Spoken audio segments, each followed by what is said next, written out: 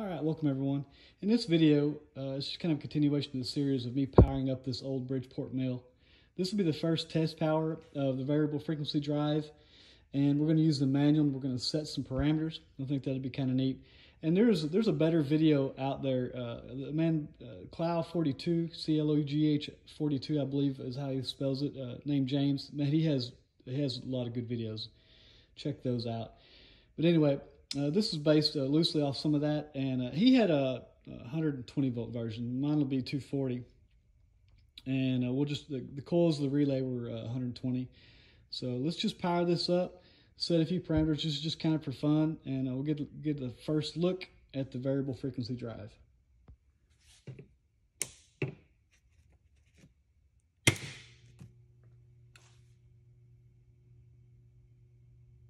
All right. And I previously set the initial starting frequency to 6 hertz. So I don't know if that's correct or not based on my motor. I'll have to do some more research. It's an old motor. So that's just what it's set for now. And let's get into the parameters. And there is something I want to set right now while I'm thinking about it. And we'll get the book.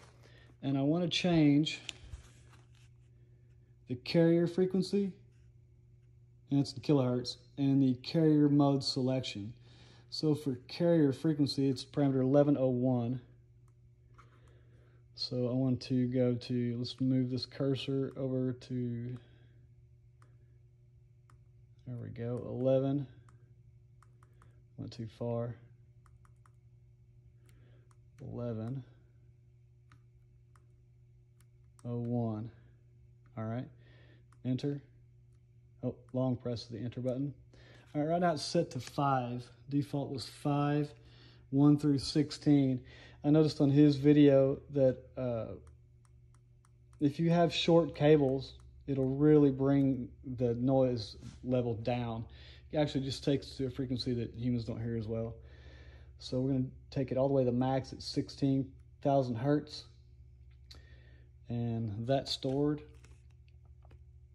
Let's do the what is it?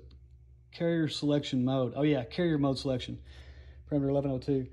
This is a big one. They're not usually set to proper 3-phase from the factory. So 1102 says it's on selection 1, which would be 2-phase pulse width modulation. Yeah, we want 3-phase.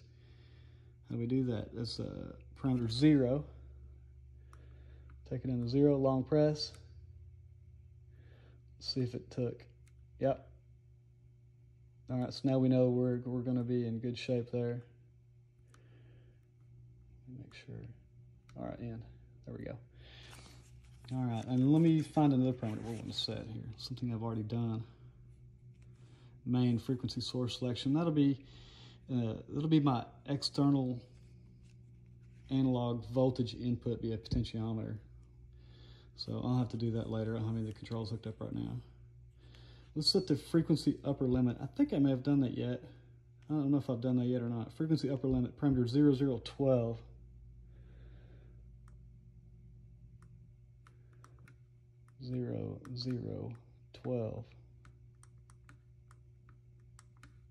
Long press. Yeah, 60 hertz. Okay.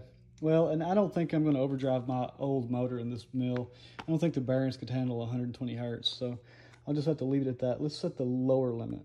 Make sure that stays. The lower limit, yeah, frequency lower limit is 13. Lower limit shows 0. I don't want to run it. I don't want to run it that slow. I'm going to have an external fan too.